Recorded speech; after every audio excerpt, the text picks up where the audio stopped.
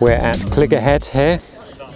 So this is one of the main mines for tungsten mineralisation in the Cornish district. And here we can see a nice Greisen reaction.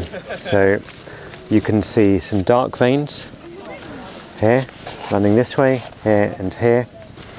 And they're surrounded by granite on either side.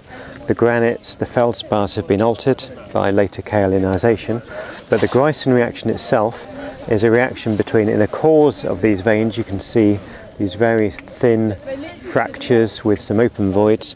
Fluids have been fluxing down that, and they've contained tin chloride. And the tin chloride has reacted with the feldspars. You can see there are no feldspars within that vein region, and it's produced tin oxide, which precipitates down the cores of the veins as the very dark line right the way down the centre, and the reaction also uses up feldspars and produces a mixture of quartz and mica.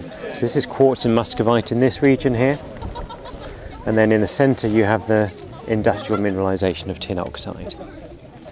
This is a hand specimen of a Greisen vein which has been fractured right the way down the centre of the vein, and you can see that there are some dark minerals in it, and there's a lot of quartz as well.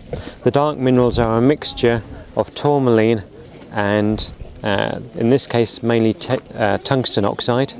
There's a small amount of tin oxide, but mainly it's tungsten oxide in this vein. And this is an individual grain of tungsten, okay, of wolframite.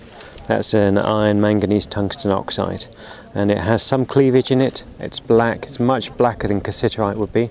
Cassiterite tin oxide tends to be glassy, doesn't have, has a vitreous luster, doesn't have any cleavage in it. It tends to be slightly browner or slightly more yellowy. So this is wolframite here.